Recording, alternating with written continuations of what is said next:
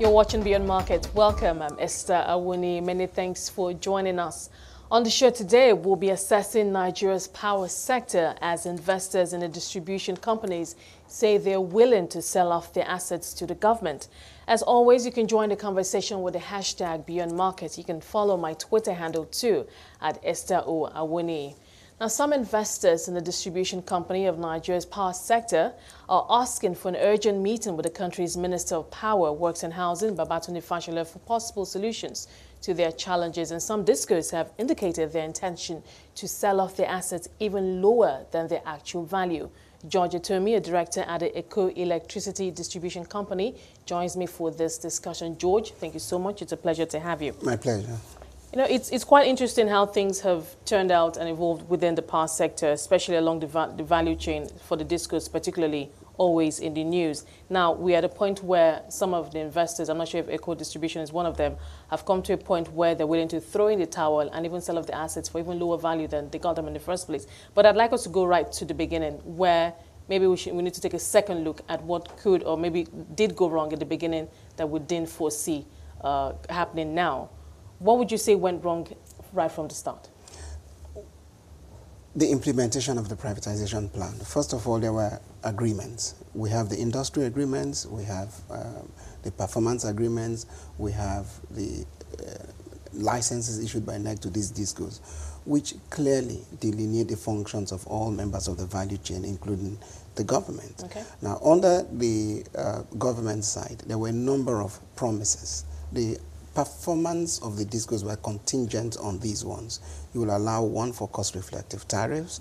Two, you will make a provision for subsidy for just 2 years to cover the issues with the vulnerable consumers. Okay. Then you would make,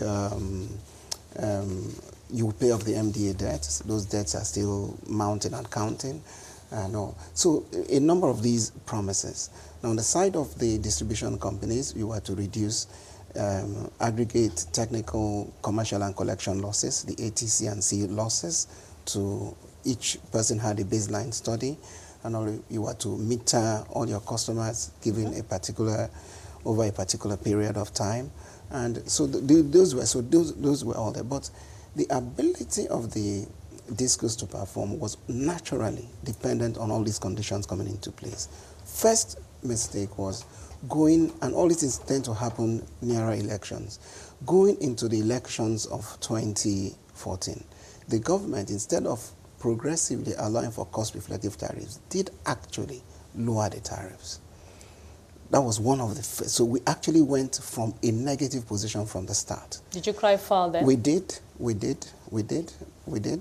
And then, as if that was not enough, the regulator, NEC, the NEC that was existing at the time, then hit us with the removal of collection losses, the ATC and C, the C and all that, to enable us to capture that in as part of our revenue base, which was, in fact, we declared force majeure based on that. Those were paradigm shifts from the original agreement. So it set every one of us back. And we've been crying foul since. And then don't forget, for nearly 2 years after that board's, the first board's tenure expired, we didn't have NEC commissioners. So we're dealing with officers within the commission who really didn't have the authority, but were mostly in acting capacity. Okay, if I could just quickly, come in here. They took out the CM and the collection and then the lower tariffs. Was it possible at that time to say, you know what, we cannot proceed from here on? Yeah. And did you proceed because you thought that along the line, things would get fixed, you get the attention of the minister, or get the audience of the minister, the regulator, have a sit down and sort things out? In fairness, when then this administration came in, it's not a function of the administration, I take that back. The regulator. Okay. We were supposed to be doing tariff reviews. There's the major tariff reviews, which takes place once every 5 years. Okay. And there are the minor reviews, 6 months. Those are the ones that enable you to adjust your prices for inflation, money, forex, and of course we know what hit this market, you know, inflation, galloped. Foreign exchange was a big problem. So many of us who bought assets at the time dollar was 180 to 1 are dealing with a situation. At one stage, you remember, I got up to 500. Now we're dealing with 300. That, you can see, is a monumental shift. And that was also affected the price of gas. It's not just the discos. Some of these problems are actually coming from the supply side. Okay, so for the FX side, that was just an unfortunate incident that just happened to affect.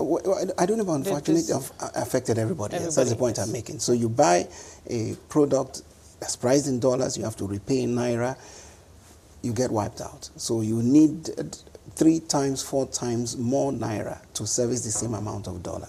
That was what instantly hit many of us with the banks. So many of our loans that were performing went into default situation instantly. They were going to classify them. So from that point on, but what we've seen has been, yes, one bailout after another. But bailouts are temporary measures. If you don't deal with the fundamental issues, and you can still deal with the fundamental issues of ensuring that cost-reflective tariff regime comes in. So would that have been, to what extent would that have been a turning point or a game changer for if we did have those cost-reflective tariffs implemented? Perception drives business.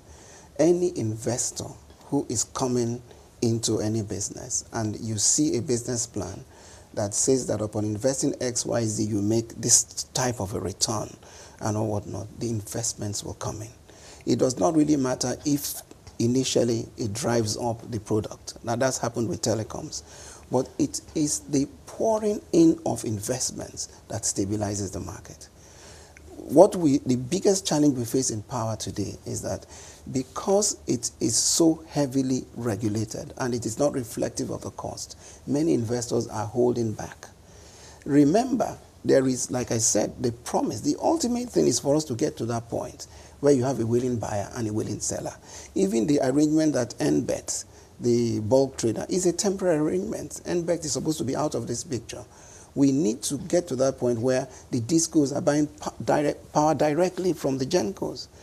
But because tariff is essentially political, the government doesn't want to face that problem head on. So they're looking at alternative ways, which is why you are looking at incremental power, off-grid solutions, ROEA, and so many. If we're going to increase tariffs, couldn't that have been also maybe in phases, just gently? Oh, no. That's why I said that's why I'm saying that it's not just like a jump. That's why I said there are minor reviews, there are major reviews. And as long as it's a steady plan. You see, planning is everything in business generally. As long as you know that upon the happening of certain events, this would be the result, and you're making that progression. For example, now 2 minor reviews that have been approved by NEC have not been implemented. One of the ones that was agreed, they said, no, we must do sculpting. Please freeze tariffs for the R2, one of the classes of consumers, for a period of 2 years. Don't do that. Recover your costs at the back end. In other words, you get the discos to subsidize consumption until you get to that point. It will never come. No bank is lending discos anymore. I'm just amazed at how, the tariff part of this conversation, or part of the deal from the start, came to what it was, the tariffs not actually being increased. But we'll get to that point again. Let's talk about the issue of metering, because I remember at the point the government did make a lot of noise about the fact that the customers weren't being properly metered. Meters suddenly went out of the market. There was black market sale of meters, the price, and just that back and forth about meters. Let's talk about the story around the meters. What went wrong with the metering process? Now, let me tell you, metering. Weren't we able to get enough meters to all the customers? No, let me start from the beginning with meters.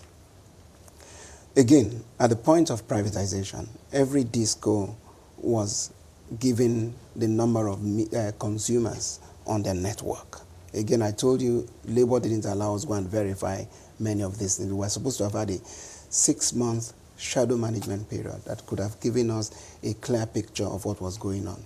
And let me use Eko Disco, for example. We were told that we had about 460,000 consumers thereabout. And about only half of that also had been metered. So naturally, our metering plan was to cater for the others. And remember, our expenditure is a heavily regulated business, is is regulated. You cannot just say, oh, I have X number of consumers to meter. This is what it's going to cost me. You can't just go and spend it. You need to go back to the regulator. The regulator has to look at your capex. If he does not allow you to take that into your regulated asset base, you make that expenditure, it's almost like blowing money. So even for us, when we looked at our metering plan, it was going to cost us about $250 million to meter everybody in Eko Disco. But $250 million was the cap on our capex. And what was the reason for that? What was the reason for the cap? Because it's a regulated business. Because if I spend it, it must reflect in the tariffs. Because that's the only way I must take it back. But because they want to ensure the tariffs stay manageable down, so they restrict that expenditure. So it's a little bit of chicken and egg to say, go and spend and meter, if I cannot capture that expenditure. I'm just wondering, because as a private investor, I mean, that is a huge discomfort. That is obviously bad for business. That's why, I mean, I'm coming back to that point again. Mm-hmm. Not that you were trying to, that would have amounted to you holding the government or holding the country to ransom, but I mean, it's a business at the end of the day. You're a private investor. This is the point we're making. It's a business. Wouldn't you have said, okay, you know what, we just can't proceed? Look, you see, what we will do is, I mean, you just don't bail out. I mean, it's taking so long. No, not bail out. Come to the, dialogue table, obviously. No, we have been doing that. In fact, by the time we took over, for example, there had been, if you remember, there was this credited advance payments in CAPMI that was in place. It was designed to help ease the problem of metering. But for what I might call inexplicable reasons, that was stopped by the regulator. Now, it put back the burden of metering squarely again on the discos. But recently, they've come out with the meter asset provider regulation. Okay. And they're taking metering away. The discos welcome it. Let me make that very clear. The impression given that discos are resisting it is not true. We are happy. But the question we will even ask is, the regulation has been rolled out. It's good to know how many providers have taken advantage of it, because we are waiting. Let somebody else take that heat, the meter heat away from us, and we can then concentrate on improving on other areas of our network. So we're waiting for that to happen. But you will still be able to know those who has consumed what and at what cost? Yes, we will. We need to work out the fine details. But again, this is one of the measures. Whether it's the correct solution, we will look at down the line. But whatever the case is, all these are because we are finding ways around this tariff issue. That's why we're doing all that. We're not facing the problem head on, but we're looking at ways to get around. George, we'll take a quick break. Well, thank you for your time so far. We'll come back to pick up from where we left off. I've been speaking to George Etomi, Director at the Eko Electricity Distribution Company. We're continuing our focus on Nigeria's power sector. Still with me is George Etomi, Director at the Eko Electricity Distribution Company. Thank you so much, George, for your time so far. So we're talking about meters. So that you said has been taken off you, but the modalities of how that will work exactly is still not clear yet. Is that what you're saying? Well, the regulations have been rolled out. We are all waiting to see how these things will be done. We're hoping the regulator will call us. We meet with the new meter asset providers. We work out, first of all, the numbers, because many of us have now done new enumeration of our customer bases. And like I said, it's a moving target. No. So can we then say that since investors, including Eko, the Eko Disco, took over the business of being the last mile, providing electricity to Nigerians, has it been a profitable business for you? No, it's not been.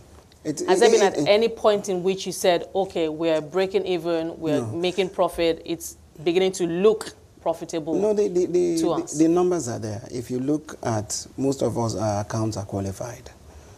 And that's because even the issue of, we didn't even inherit closing accounts when we took over. We had to generate new accounts, because that was when government was running it.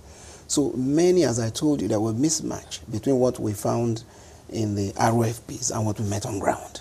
Including the physical assets. Because there's also talk about due diligence, because we've talked a lot in the past about due diligence, how much due diligence was done? That's what I'm saying. What was put on paper to you, before you, by the government? How different was it from when you actually sold the physical assets? When we finally took over the assets, we now did the physical DDs, the due diligence. And that's when we found a lot of mismatch between what the RFPs contained in the data room, what was in the data room, and what we met on ground. I find that a little curious too, because I mean, being an investor, it's a lot of money, and many of the investments are in US dollars, and of course that the devaluation, that's the depreciation of the naira that we saw again. I'm just wondering why there wasn't that push for, look, we need to actually have eyes on these assets, physical assets, so that we are matching what we saw with what's on paper. I know we cannot turn back the hands of the clock, obviously. Once we responded, we needed to pay a 30% deposit. Then it was agreed that we will go on ground to go and check. And that's where all these adjustments you're talking about would have been made. Labour, they said no. Government and Labour were fighting over severance and all that. In fact, it was the money we paid that was used to pay off Labour. So you can see why we couldn't go there before we took over physical control. And after we took it and we started making all of these things, the regulator agreed with us that we needed to do a rebasing of most of the ATC and C loss targets that were given to us, because we found out so many things were not there. Most of the assets, they were overstated, the functionality, and like we said, we've gone past that. But that doesn't mean there's still a business to run. But if all the other parameters were followed religiously, it will be a slower climb, but it will be a sure journey. It is the disruptions that's making the climate uncertain. Because what you really need, the money to take us out of the wood in power, generally speaking, is not in Nigeria. It's big money. If you look at that's why the government privatized the sector and threw it open to investors. So why couldn't we unlock more and get more investors? Just create enabling environment. Okay, so for you, regulatory certainty, political certainty, you need to create those. Like I said, we cannot change the laws of economics because this is Nigeria. It works the same everywhere. If there is a perception that investment climate is not friendly, nobody will come, no matter how much they love So as far as you're concerned, in the power sector, the investment climate, the interventions or interference by the regulator, the federal government, you think that played a big role? No, what I'm saying is that it's the certainty we need to be working towards. We have, as I've given you what has happened, we have had a contract that says we'll move towards cost-reflective tariffs. Now there is clearly no intention to do that. You want to walk around it. Let's speak hypothetically. Sorry to butt in. If we did have the cost-reflective tariff implemented, perhaps in phases, but according to the agreement, how much difference would things have been? Phenomenal. What would we be now? Phenomenal. We would have been maybe halfway. Look, I always liken where we were, like 100 feet deep. You are digging out, you are 50 feet, 80 feet coming out. Because you are still underground, it will look like you're not doing any work. But there's a lot of work going on. That would have been a steady progress to come out, because it will not just be these investors, it will be other investors. Okay, why is there today a rush for some of the new measures that are being implemented? It's because they're being guaranteed cost-reflective tariffs. ROE that's rolling out to markets. Look at the cost they're offering, 54 naira per kilowatt hour. We are talking about 30. If you gave us 54, we will roll out. Eko Disco had completed RFPs for embedded generation for 487 megawatts, sitting with the regulator. Nothing has been done till today. We recognized that there was always that shortfall, and that if people saw steady power, they were willing to pay more. We set that proposal in from the first year. Nothing has been done. Then year 4, 5, we see new players coming in and different, similar contracts, and wrestling our customers away from us. Give us the same thing, we will produce the power. This is what is at the heart of it, Okay, and so that's why investors are not happy. There is 72 billion now on the table, dollars from, if I'm correct, from Naira, not 72 billion naira, I beg your pardon, from the government. So what happens from there? I don't know. Is that something that you see, the truth is, I don't know. Many of discos, we read many of these things the way you people read them. Yeah, the consultation level is poor. It's a value chain. You need to take everybody along. We should be having sessions, especially amongst the entire value chain.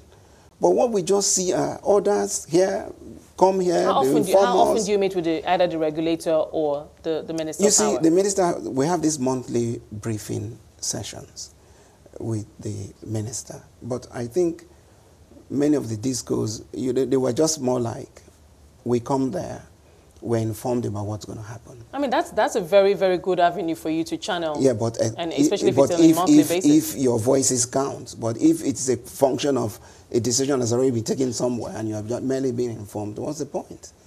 And in any case, this is a privatized environment. We should begin to see the regulator take center stage more and more. Pretty much the way NCC works for telecoms, CBN works for the banks. And those are successful privatizations. Remember, with banking sector, we're coming a long way. Same thing with telecoms.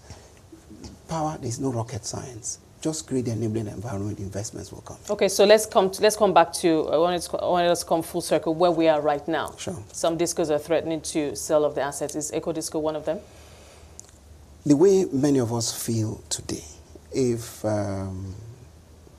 anybody is willing to take us out, if you feel there's loss of confidence, we cannot deliver, give us back our money, many of us will take it and okay, but you will not willingly go to the regulator or the government and say, you know what, you see, for us, it's a mission. I mean, we're all Nigerians. The government, everybody is depending on Nigerians to make it work. If we talked a bit more often, there wouldn't be this sort of draconian directives that are coming out. What we need to do is talk. These are people who have risked their investments. And for many of us, the risk is real. It's not as if it's a joke. Wouldn't things even get even worse for you now? You've talked about the fact that there are new players with new contracts, with the promise of higher tariffs for them to break even. How does that affect your business? And they tell you you don't have, even within your license area, you don't have exclusivity. So anybody can just come in, get licensed, and then just before you know it, not even to a discussion with you, who has a license, a franchise. I'm just wondering, I'm trying to think, where is this all leading to? We need support. Okay. We need help. If somebody has power and he wants to sell, let him in the minimum. If you want to sell to a customer in my franchise area, come and talk with me. It's Naira and Kobo. We will sit. We need pressure to be taken off us. But that's not what we're seeing. We're just being told whether or not you like it. This person is coming. Meanwhile, all our data is with them, so they provide to them. They didn't pay for these assets. We paid. Is it fair? Do you think the government is just showing more confidence in these new players? Okay, so how do you see this all playing out with the new players on board? How do you see this all playing out? They're going to just start electricity. What's going to happen? Wars. Are we going to see some discos actually hand over their assets and maybe the new players if the new players want to buy us out. So that's what's going to happen if the new players want to. If they want to. I don't know who these new players are. What I'm just saying is that there is no point coming to cherry pick from take my good customers, leave me with chaff and everything. If you want to take over the franchise, just give me back my money and let me go. That's the neatest way to do this business. But if you want to come as a support to what is being done, then let us talk. Don't muscle into my territory. Would you be willing to take a loss, like we heard Just Disco wanting to take is willing to take a loss? I don't know, but I let each disco speak for themselves. I mean, when it comes to that, you have to make a business judgment. I'm not speaking at this point on behalf of all the discos, because there's a general problem, but the level of severity varies from disco to disco. And all that. You know, I've asked several energy analysts this, and I'll ask you, would you say that the power privatization process has failed? I wouldn't say so. I wouldn't say so. Okay. Look, fundamentally, whether or not we like it in this country, until we move to a point where the commanding heights of the economy leave government and move to the private sector, we'll be in a quagmire. Right. Judge, and that's why I keep going around. Banking, airlines, telecoms, they're all out. Power, we should move to the oil industry, PIGB. That's when you can have discipline in business affairs. George, thank you so much. Thank you so much for your time today. You're welcome. I've been speaking to George Etomi, Director at the Eko Electricity Distribution Company.